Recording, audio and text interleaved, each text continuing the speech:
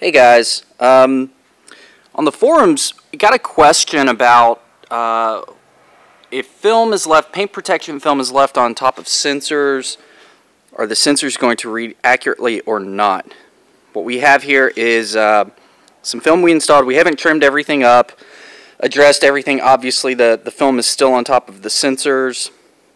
We want to see, it's a nice flat surface, how accurate or inaccurate it's going to be.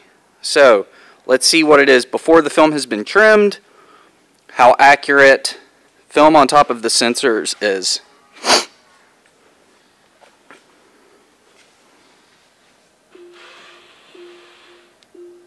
"22 inches. All right. Let's see what she measures to.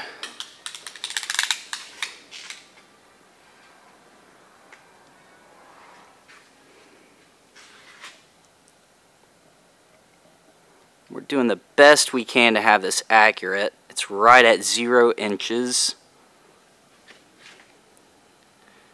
And it goes to, let's find the focus. Let me do this manually. A little bit over 24. So, it's measuring 2 inches shy of where it actually measures to.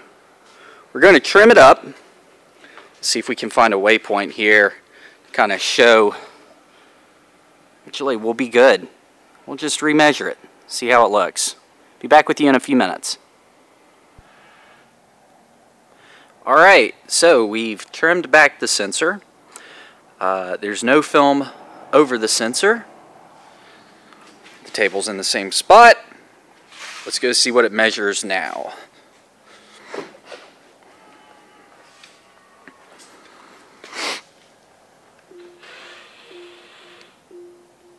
"22 inches. How about that? Alright, now we're going, for continuity's sake, we're going to measure it one more time so we know nothing has changed.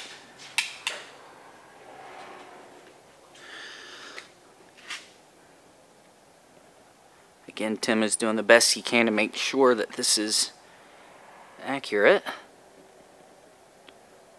Just over 24 inches again. Tell you what, Tim, if you don't mind, move it right there. There you go.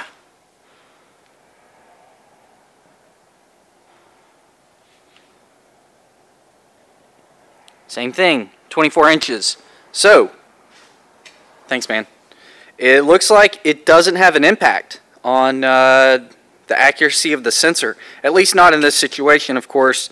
You can't necessarily say all of them will do this, but I would imagine that would be the case.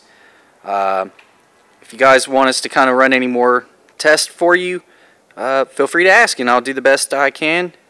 Thanks for watching.